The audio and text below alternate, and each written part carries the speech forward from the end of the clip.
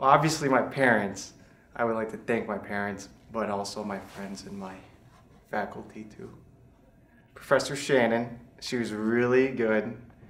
She's really smart, and she pushes me really hard. My favorite experience is just the long nights that I would be at the library with my friends and just study. Even though it doesn't sound exciting, but to be with my friends and study. The stress, part of me is gonna miss it, and part of me is gonna be like, I'm so happy I don't have it anymore. But I'm probably gonna miss the stress. I'm planning on either working ICU or ER, something critical so I can make a difference in people's lives.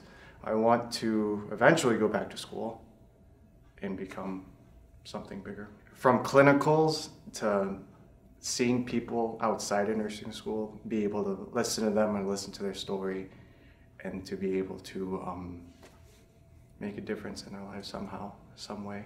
I think that was the biggest thing. I think it's pretty cool.